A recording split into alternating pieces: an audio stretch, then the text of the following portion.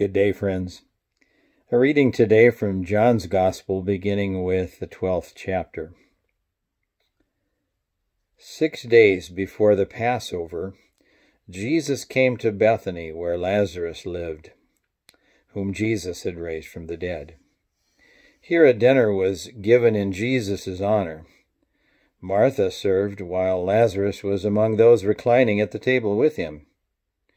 Then Mary took about a pint of pure nard, an expensive perfume. She poured it on Jesus' feet and wiped his feet with her hair, and the house was filled with the fragrance of the perfume.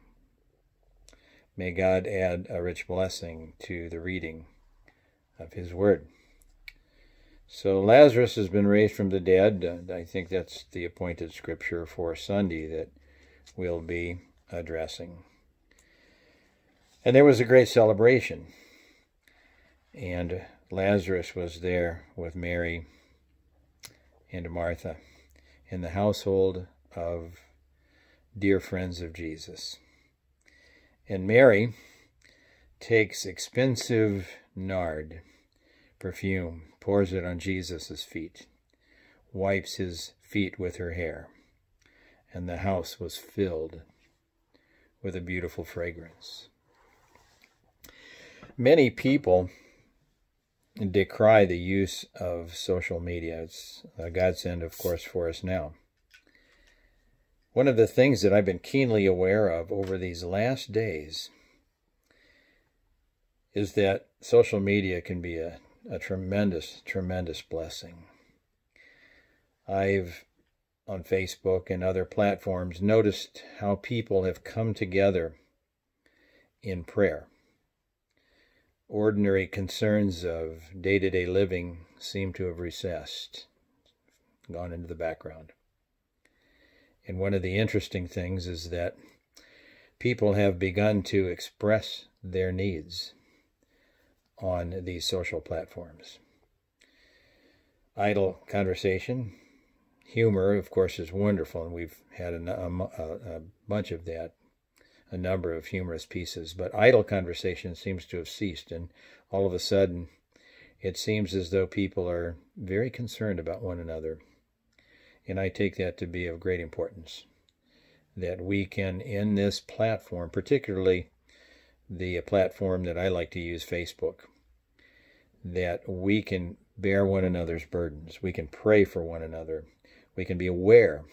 And somehow God, in our praying together, in our sharing, weaves us together.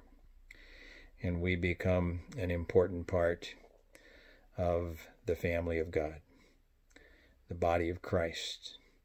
We're knitted together with our own uniqueness and God-created gifts and abilities. And so I think there's a tremendous deepening of concern one for another.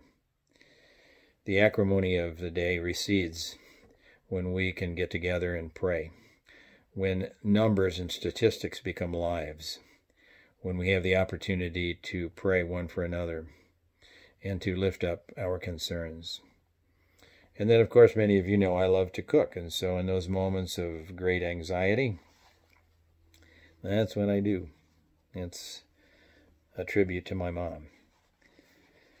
So I think those moments are good too, and I think it's important for us to realize that we're going to move across the full spectrum of emotion. We'll be at one moment maybe anxious, and then in another moment, once we receive the word of the Lord or the concerns of another or the good news of an answered prayer or a testimony of God's provision, then suddenly we move to a place of sanctity, safety, calm, and the peace that surpasses human understanding. Peace in the biblical sense is not an absence of circumstantial conflicts or circumstances beyond our control. It's God's provision in the middle of that. God's provision is peace. And now this afternoon, as the evening begins to come on, the days, of course, are a lot longer now than they were. It's a chilly day today, but There was the hint of spring in the air as the days lengthen. May God's light and enlightenment in our lives lengthen as well. Until next time, God be with you until we meet again.